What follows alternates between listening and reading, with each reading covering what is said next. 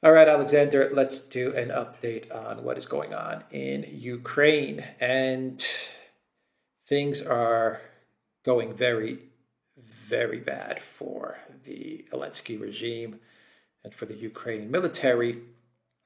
Um, Bakhmut is down to like a building or two, if that. We have more Russian advances in other areas as well. And it looks like the Russians hit a Patriot air defense systems. They launched a whole lot of missiles the other day, a lot of missiles in Kiev, and it looks like they targeted a Patriot air defense, and it looks like it's not been confirmed yet, but it does look like they hit that air defense system. And if there's one thing that the Ukraine military cannot spare, it is air defense. So I guess it's lucky for Zelensky that he was out of town. Convenient.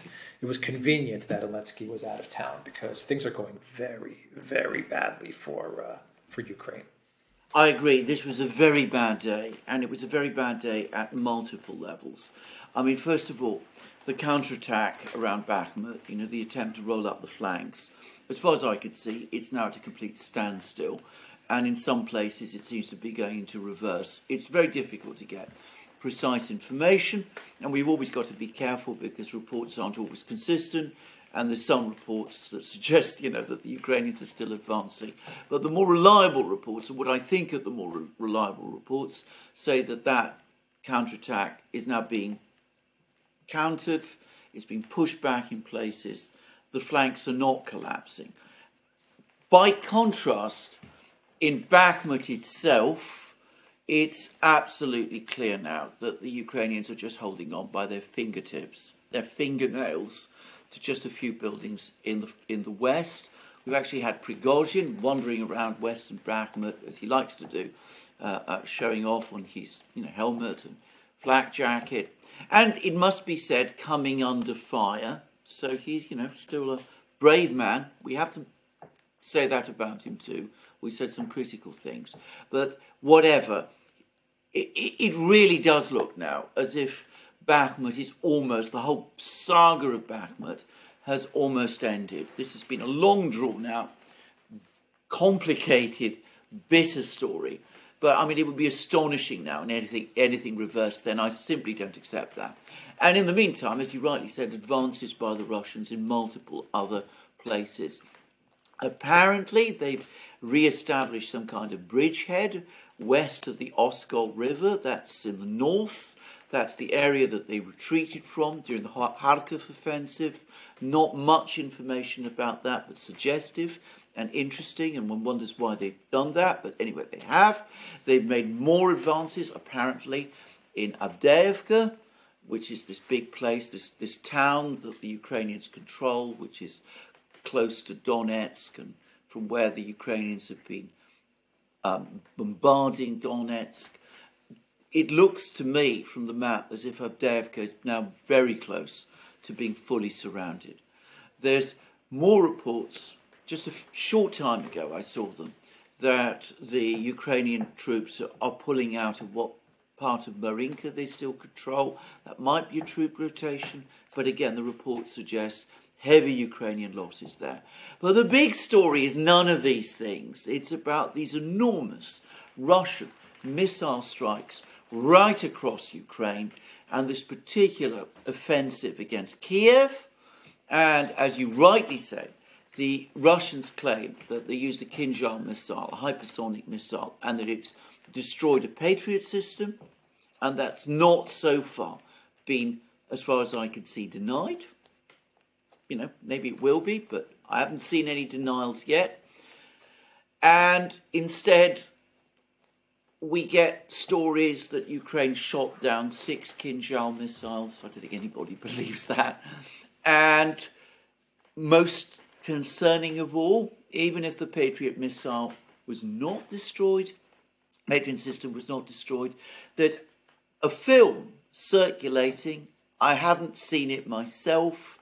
I'm not good watching films, but they show 30 Patriot missiles being launched over the space of 2 minutes. 2 minutes, $150 million worth of missiles expended. The United States only produces 250 of these missiles a year. Ukraine cannot afford to use missiles, Patriot missiles, at that level. So it does look as if the Ukrainians are running out of pretty much everything. And even if the Patriot missile system was not destroyed, it will be rendered inoperable through overuse at this rate in a relatively short time. So a very bad day for Ukraine. Reports are that Zelensky is returning back to Kiev from his big European tour. And what awaits Zelensky when he returns to Kiev? I have to say one thing. All the videos that I've seen of his appearances, whether it was in Italy or Germany or France, he looks terrible. I mean, he looks absolutely worn out, terrible. I mean, it's clear, it's crystal clear. Anyone that sees his videos understands that this guy is a complete wreck. Yes. So, I don't know. I'm starting to think that his return to Kiev is not going to be a happy homecoming for Zelensky. And my suspicions are that he was much more comfortable, that he was probably happier outside of Europe, and he's dreading the moment that his plane lands in wherever it is in Poland, and he gets driven to the capital of Ukraine. What's your take on Zelensky and his next moves? Absolutely. I mean, I should add that there was this extraordinary video that came out a couple of days ago, I think before he went on his latest bout of travels, when he was still in Kiev, and he was addressing the Ukrainian people, and there was a white wall behind him, so no sign of where he was. And just watching that video, it was frankly disturbing. I mean, he looked all over the place. He did look dreadful. And I agree, he does look dreadful altogether. What awaits him when he gets back to Kiev? Grim news from every single part of the battlefronts. I mean, he's had the ammunition dumps destroyed in all sorts of places. We've talked about Khmelnytsky. There was the previous one on Pavlograd. There have been others in all sorts of other places. He's seen Kiev pounded again. It's clear the Russians aren't running out of missiles. Remember all that story just a few weeks ago? Just about 2 weeks ago, they'd run out of missiles again, and now here they are, they're back in action. More likely than not, they've destroyed a Patriot missile battery. The latest wonder weapon hasn't worked. They also, by the way, claim that they've shot down 7 Storm Shadow British missiles. Again, I can't corroborate this, but it's plausible. I mean, when the Russians say that they are shooting down HIMARS rockets, for example, the Americans now are admitting that that's in fact happening. So why shouldn't they be shooting down Storm Shadow missiles? So that wonder weapon doesn't look like it's working as well. And the HIMARS, the advance on Bakhmut by the Russians now seems to be inexorable, and Bakhmut is about to fall. I've seen a suggestion this could be just 5 days away, perhaps even less, perhaps a bit more. Who's to say? Bad news on every front. I'm going to make a guess. I think he'll be looking for another foreign trip very quickly because, frankly, what awaits him in Kiev, very, very bad news, a very difficult political situation. I suspect one of the reasons he might be choosing to go abroad is not because he's afraid that the Russians are going to target him, but he may be afraid of risks, political risks, he might be facing in Kiev itself.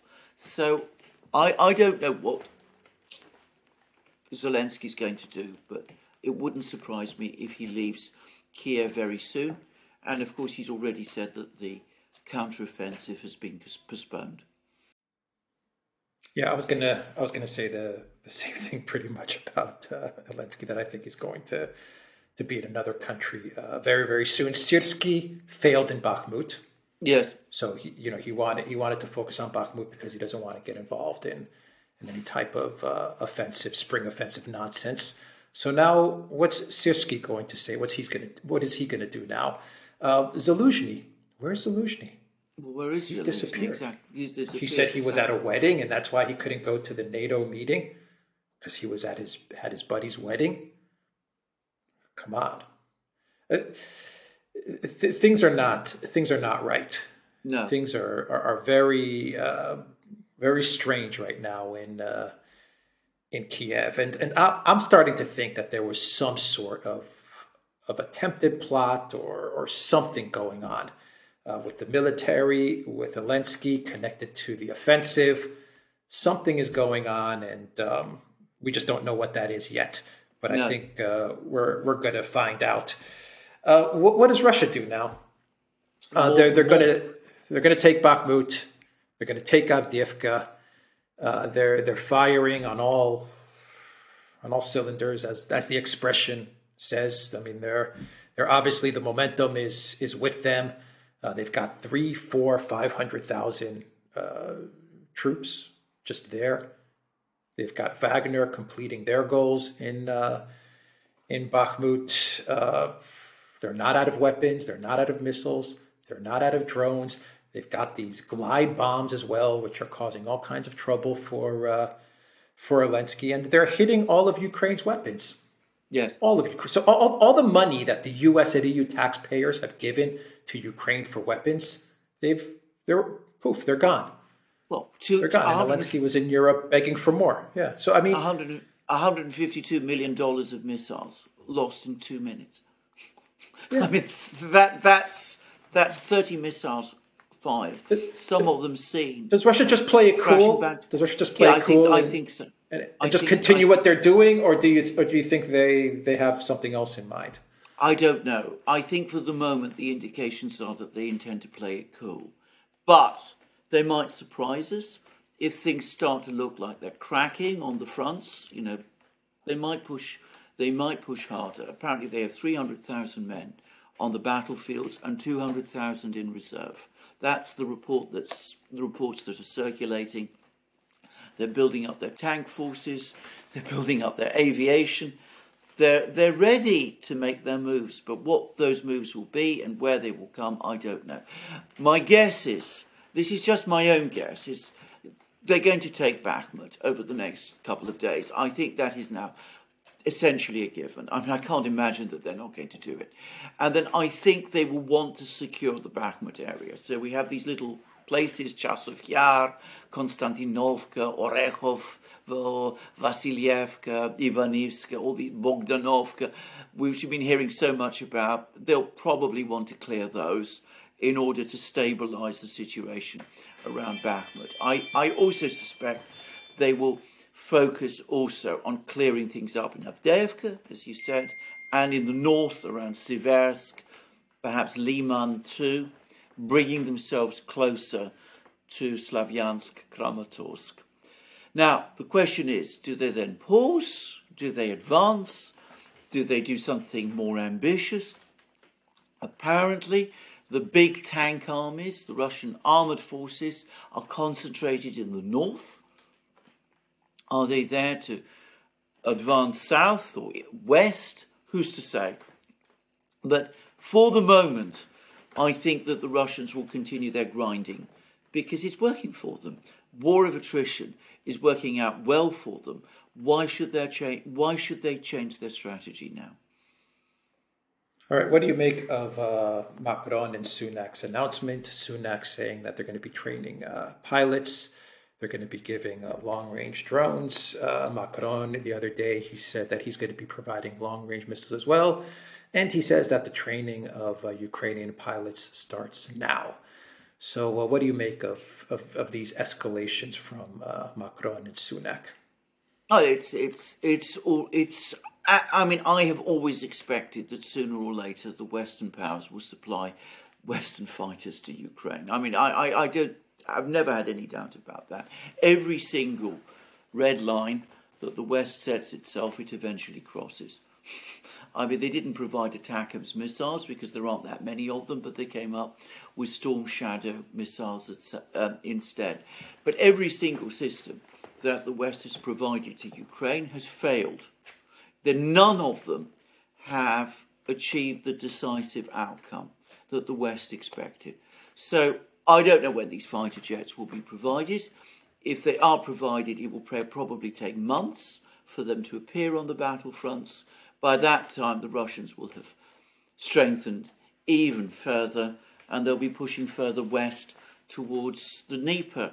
And again, I can't help but think that the reason the British and the French are talking in this way is because they're becoming increasingly nervous about the debate in Washington. Because note, it isn't the Americans who are providing this training, it's the British and the French are for Ukrainian pilots, but it's the Americans who are supposed to supply the aircraft. And there's clearly opposition in the US to supplying fighter jets to Ukraine from people within the US military. And I also get the sense that the US military wants to see this thing wrapped up and ended as soon as possible. And the new chairman of the Joint Chiefs of Staff, who's going to replace Milley in a few weeks, General Brown, apparently absolutely wants that. So it's unsurprising that Macron and Sunak are talking in this way. They both overcommitted themselves to supporting Ukraine, and always probably they're hoping that there'll be some new weapon that they can supply to Ukraine that will change the direction of the war. It never does, and in the meantime they disarm themselves further. And this morning, I was reading in the Financial Times that Russian oil supplies, oil exports are now at record levels. They've surpassed their levels of 2021 and 2022. Don't worry about it. An 11th sanctions package will do the trick. Yeah. One final question. What effect will the elections have, the U.S. elections have, from this point forward? Not for Trump. We already know Trump's position on Ukraine. He's made it clear. He would end the war in 24 hours. We all know how he would end the war. He would just do the same thing he did with IS, which is he would stop funding Ukraine like he stopped funding IS, and everyone knows that in 24 hours, the war would be over. That's all Trump would do. He wouldn't be calling Putin and Zelensky and doing all these complicated things. Just like he handled IS in the Middle East, and he stopped funding them.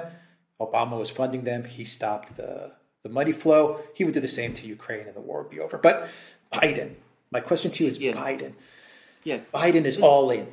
He's bogged down. He's been fully committed to Ukraine. His entire foreign policy is based on Ukraine. But what if as the election gears up and Biden starts campaigning from his basement and they realize from the polling numbers that even his supporters, even his hardcore supporters, are not hot on Ukraine?